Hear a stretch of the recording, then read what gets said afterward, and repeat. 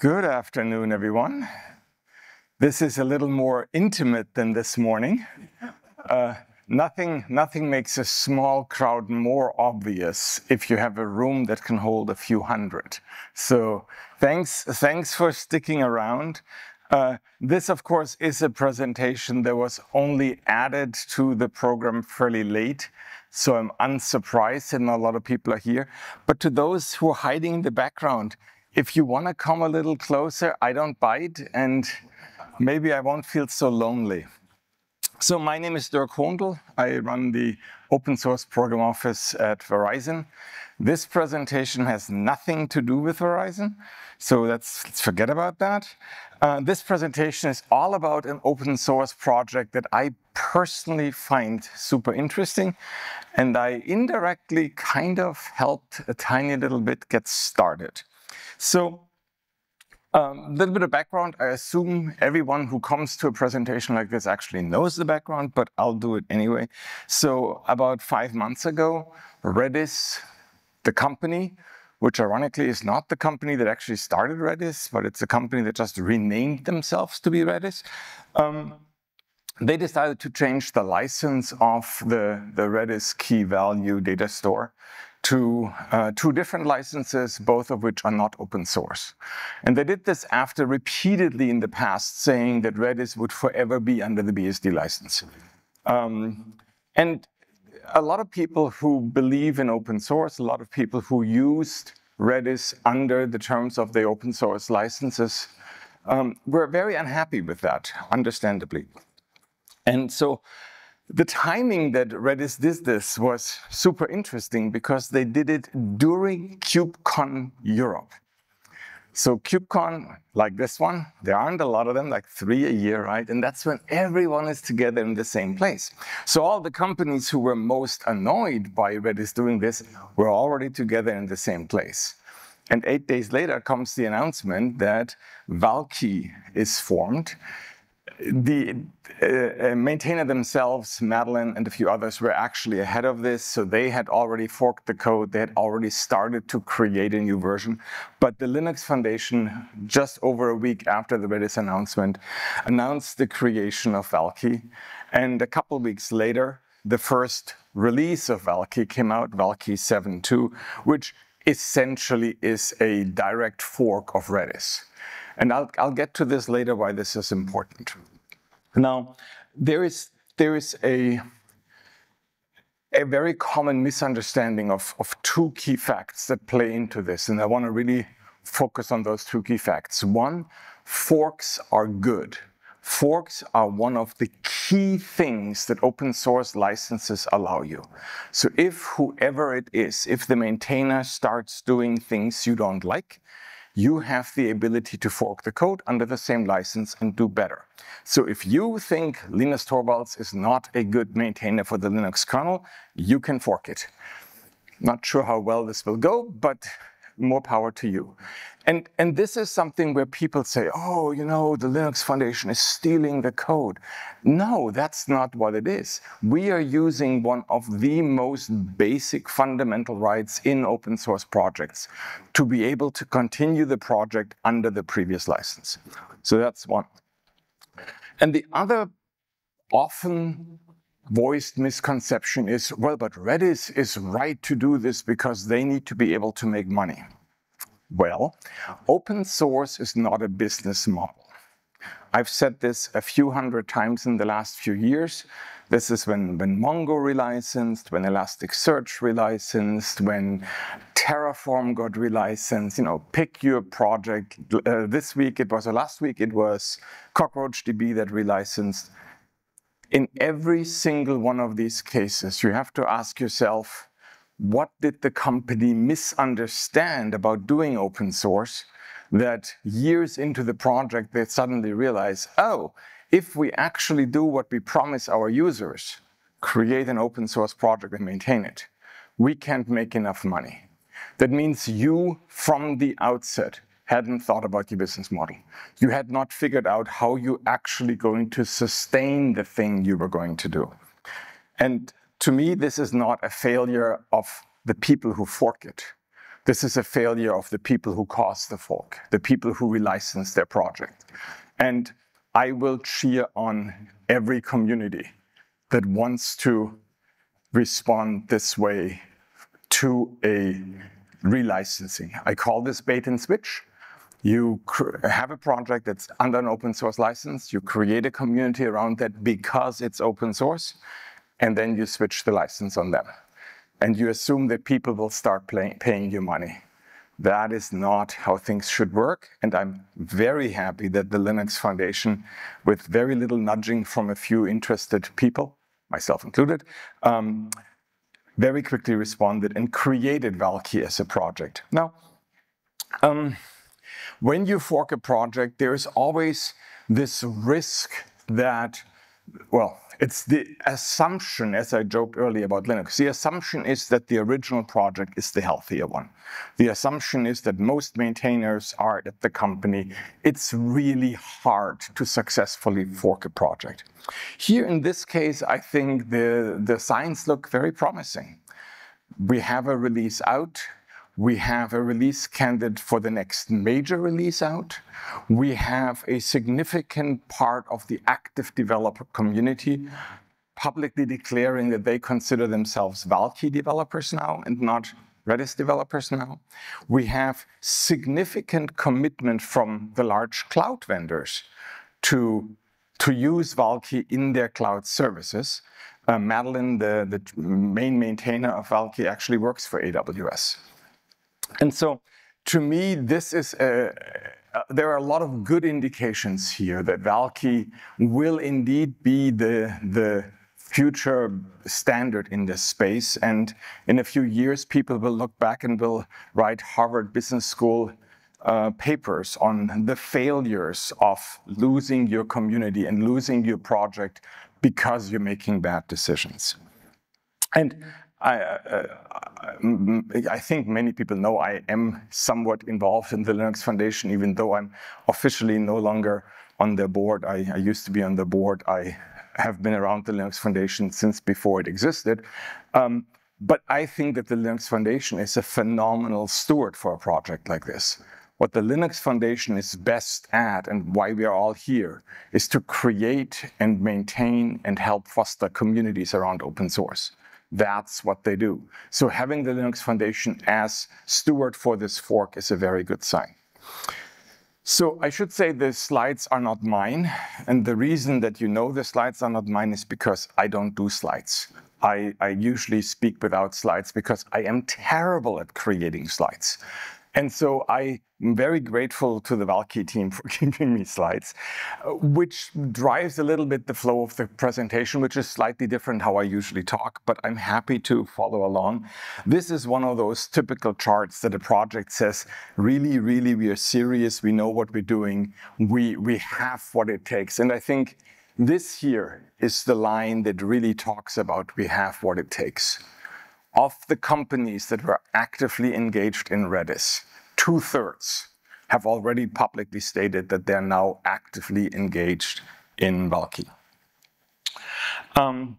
More than 40 companies have talked about Valkey as the future platform that they're going to use, including the company that I work for. There are a lot of active contributors in the relatively short time since the fork. We had more than 80 people show up and contribute code. A lot of people get, spoiled by the numbers that Linux puts up. Yes, Linux has several thousand, 4, 5, 6, 10,000 different contributors in every release. That is an absolute outlier. For a typical open source project, if you have more than 10 contributors, that is remarkable. And if you have 80 contributors showing up to a project in its first 5 months, that is spectacular. So it's a really, really good sign for the health of the project. Corporate supporters, this is just 3. This is, of course, with Alibaba, a little bit tuned towards this audience. But much more important than the quotes from the corporate supporters is them actually showing up. We have a bi-weekly call of the people who are trying to launch this, talking about when are the clouds going to be ready, when are the releases going to go out, how do we get training in place, how do we help people migrate, what are the steps forward to get this out to the users. And that, to me, is really the strength of what Valkey is doing. And of course, the reason why you fork a project like this is because you want it to have a healthy, open source-based future. And when you have a company behind an open source project, that's a wonderful thing. I am super happy to see so many companies, so many VCs fund these initiatives, so much value being created by companies. However, very often what happens with companies after the initial excitement is that then there is a lot of very careful managing of progress.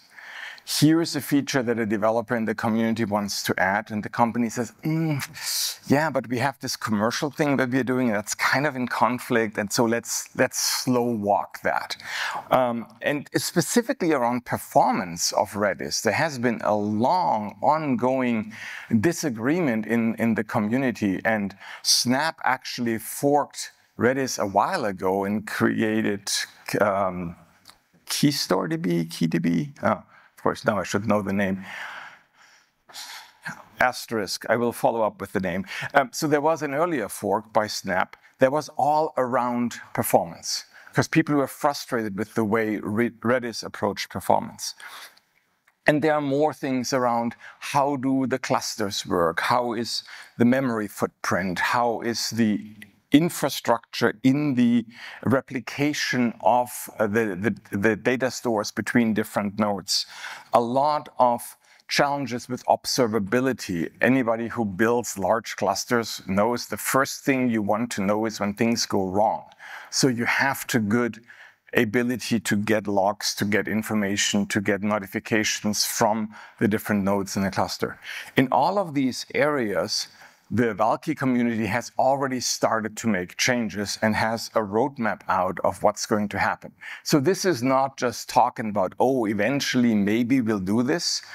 The first release candidate of Valkey 8 is out. You can play with it. It's actually pretty stable. I'm using it in one of my websites, and I'm quite happy about it.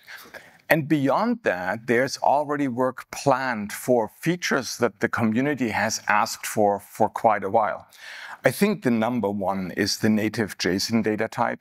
That is something that has been on the wish list since as long as I've been using Redis, which has been a long time.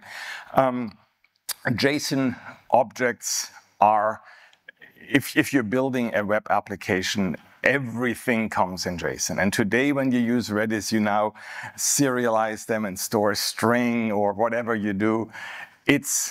It's not as seamless as it should be. So that's something that will come in the following Valkey release, a native Bloom filter data type, full text search capability. That's another one that a lot of people ask for. Now, typically, when you think about a key value database, you don't think that full text search would be high on the list of requests.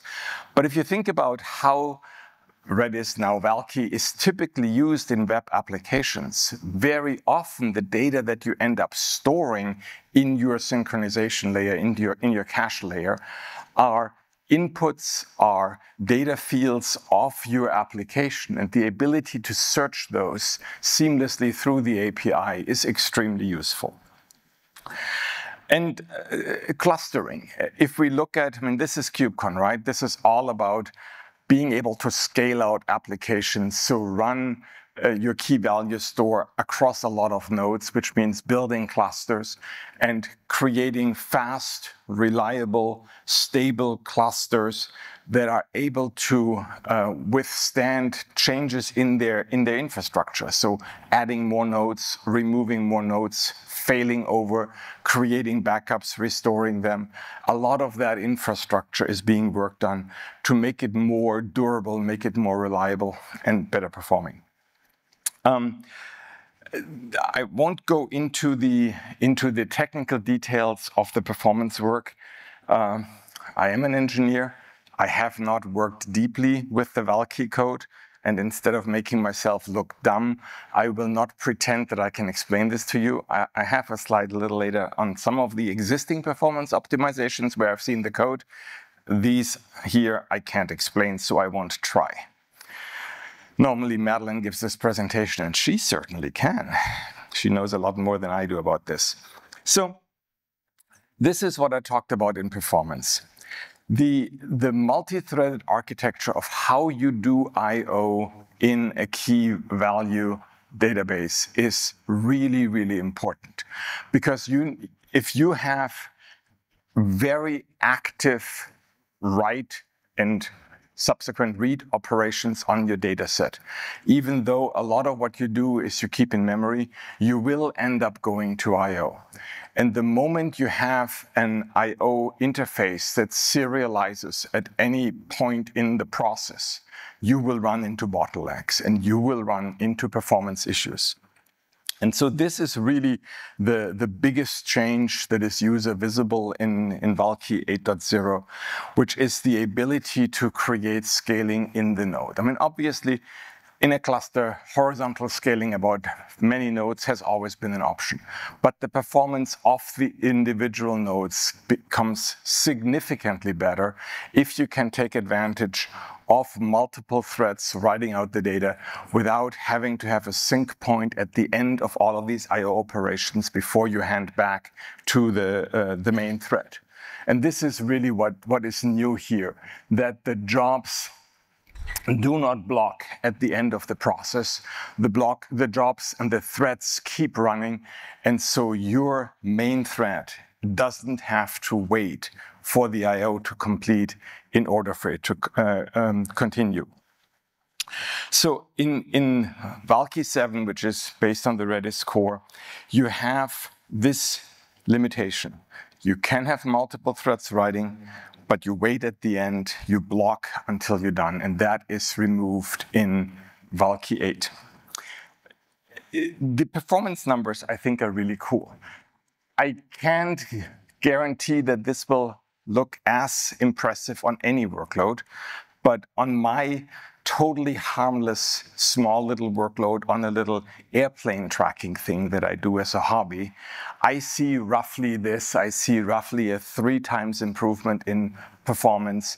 I stream in a lot of data, about 60 million data points a day. So there is a pretty significant load on these systems, and you really can tell when I migrate simply in my performance chart, there is a significant improvement to be found. Obviously, benchmarks are never the same as running your actual application. So I love about open source. You can simply try it and see for yourself.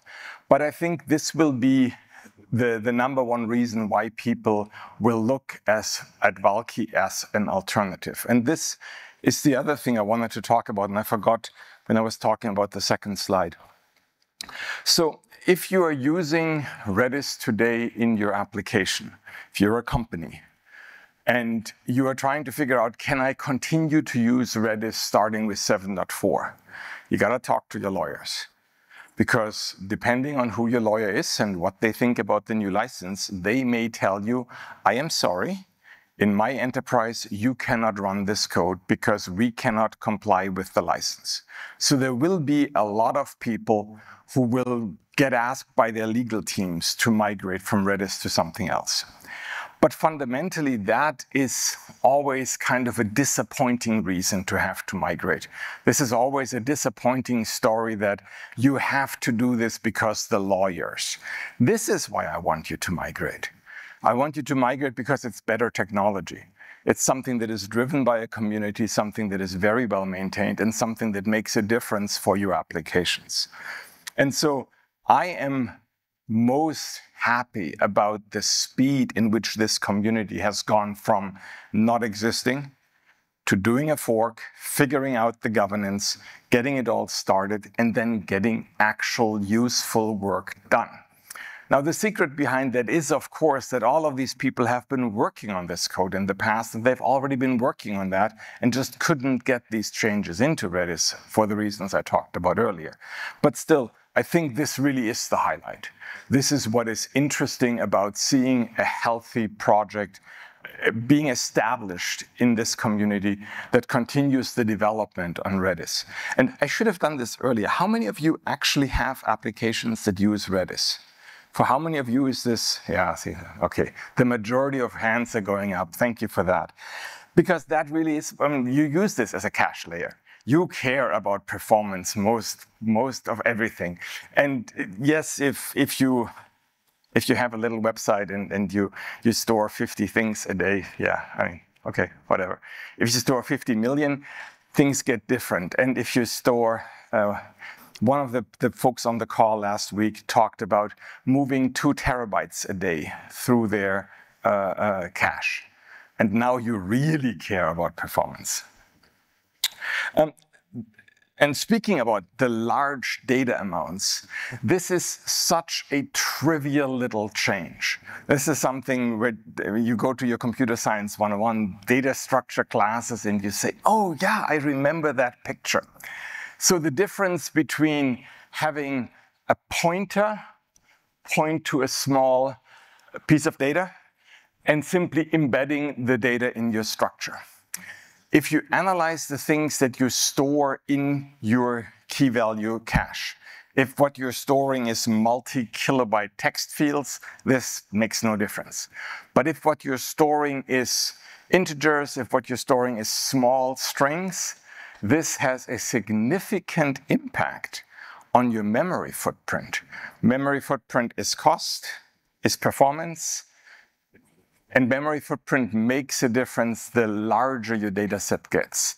So this is a fairly small improvement. Let's call it roughly 8% on a typical use case. Yeah, you're laughing. 8% if you're storing terabytes of data, it's a lot of data. This one, similarly, is straight out of Don Knuth's book. So what do? Do you have an extra level of indirection to decide which, it's not a shard, what do they call it? Which slot you're looking at? Or do you have separate hash tables for each of the various slots? You remove one level of indirection, has direct impact on your memory footprint, and through that, direct impact on your performance. And the reason why I love that these 2 little examples are in this slide deck, because they are so obvious. They are things where you're saying, why hasn't this been done ages ago? Who resisted these changes? And isn't it great that simple things like that can now get done?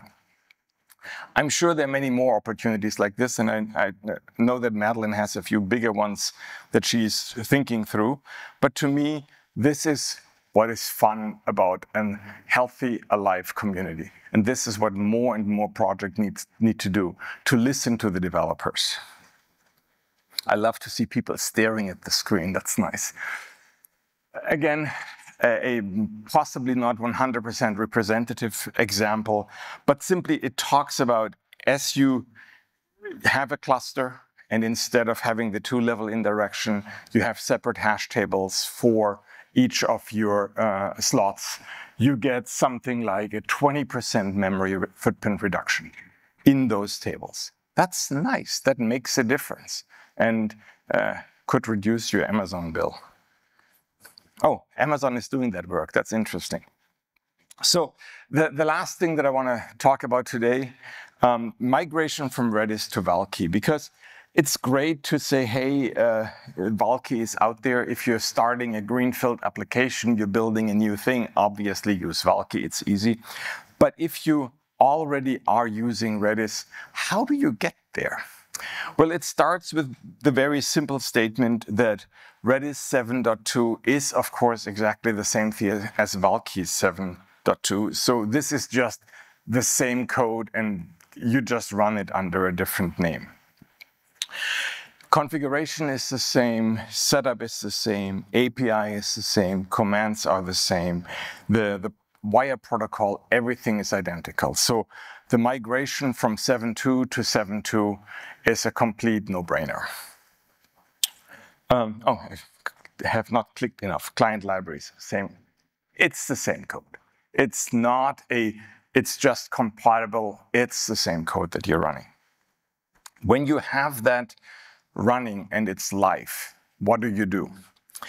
So the easiest way is actually, well, the easiest way for the amateur sysadmin over here, talking about myself, is the one in the middle. So that's what I did. Back it up, shut it down, start the new one, restore. And even with a, few hundred megabyte data set, it's like 10-second downtime and you have it up and running. Super easy. You can actually do a rolling update migration, which I was not brave enough to try. So you can substitute nodes in your cluster with Valkey and have it simply, as it updates the data, write the data to the new node and iteratively remove the Redis systems and change it all over to Valkey. That is maybe above my pay grade when it comes to maintaining large clusters.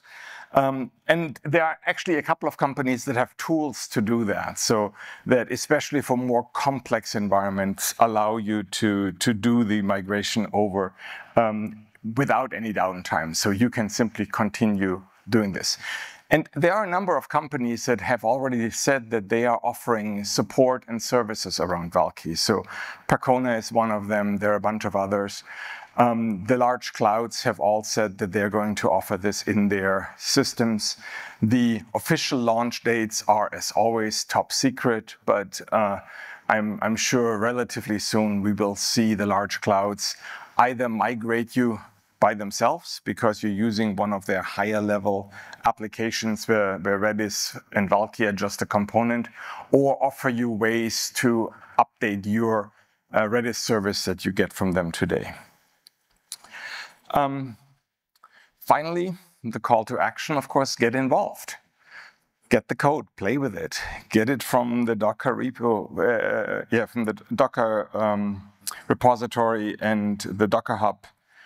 Valkey, nice to find. Valkey.io is the GitHub domain. And I would love to see more engagement. We already have a pretty substantial Chinese faction in the developers. I actually see a lot more white people in the room than I expected. It's kind of fun. You go to China. Anyway, but it is a global community already, and we're always happy to see more people show up.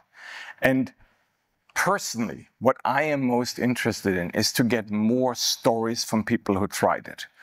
Success stories, failure stories, what went wrong, what didn't we get right, where are problems with the documentation, what are you looking for, how can this community be the better partner for you as you're using this. So I have left a few minutes at the end for questions. We don't have a microphone for the room, so if you yell out questions that you have, I can repeat them, and hopefully I know the answer. You don't get to ask questions. I can't answer your questions. Either the presentation was that good or that bad. Okay, then with that, thank you very much. Thank you for coming on a Friday afternoon. This is the second worst slot that you can have, because there's one more after me. But I am really appreciative that on short notice so many of you showed up. Have a good rest of your day and have a safe trip home for those for which this is a little further. And see you soon.